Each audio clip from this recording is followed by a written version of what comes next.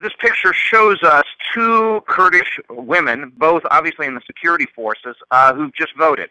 In Iraq, the security forces vote 2 days before the primary election, being held today as we record this on April 30th, so that they're available to secure the polling sites and are out to make sure everything goes well on Election Day.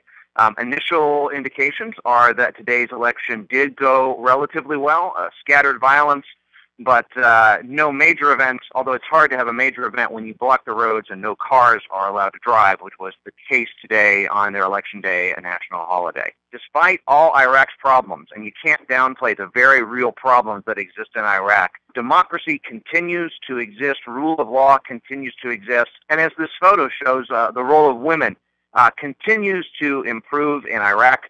25% of Iraq's parliamentary seats will be reserved for women. They will continue to have a role in Iraq's future.